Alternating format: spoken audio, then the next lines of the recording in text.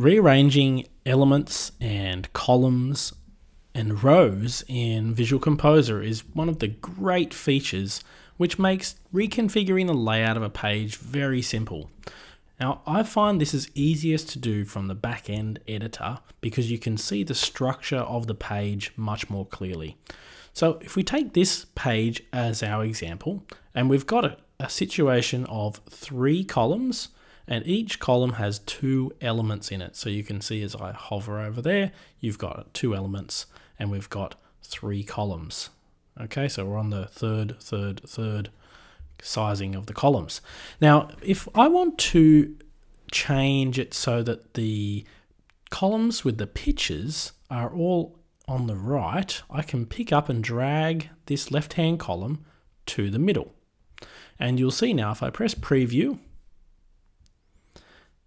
and you can see now the images are over here. Whereas before,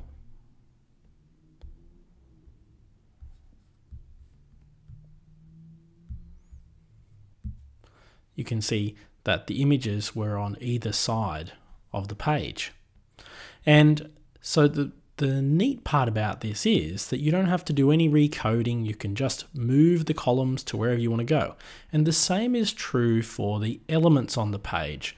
So if I decide that I want to put the heading above the picture on both of these, I can drag the heading element up. So I just click and hold and drag that up and put it above the picture. And now you can see the headings are above the pictures.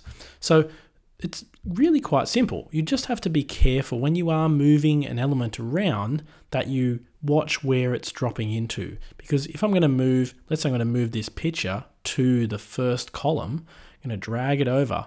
I'm going to watch where am I going to drop it. And you can see how it puts that hatched background in of where that is going to be. So if I release it, and it's just click and drag. This is just like dragging an icon on a desktop on the computer. Very simple. And you can see how that's moved over.